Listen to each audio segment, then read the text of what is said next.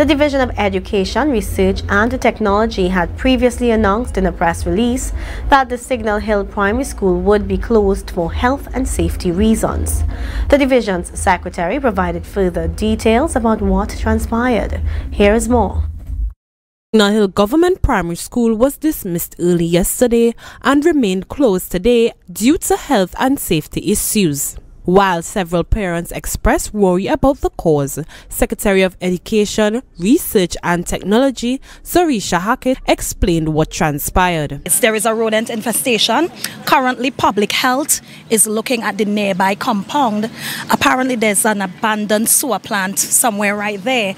And so we're actually waiting on word from public health to confirm. Hackett mentioned that St. Andrew's Anglican Primary School had a similar problem the previous year, but the situation is not as bad. She ordered the section in charge of school supervision to do routine checks across all schools in Tobago. Understand that routine maintenance obviously was at a down point during the COVID period, and even though we would have those breaks in the school term and we would have the cleaners on the plants do what is duty bound for them to do, we realized that we needed to have some more extreme cleaning from time to time. And although that relationship was lost during COVID-19 pandemic, Hackett pointed out that as a proactive division, they paid special attention to the matter of rodents at schools. We did what we had to do. It was not as extreme as St. Andrews. We did what we had to do, and so it's, we didn't have any loss of contact hours.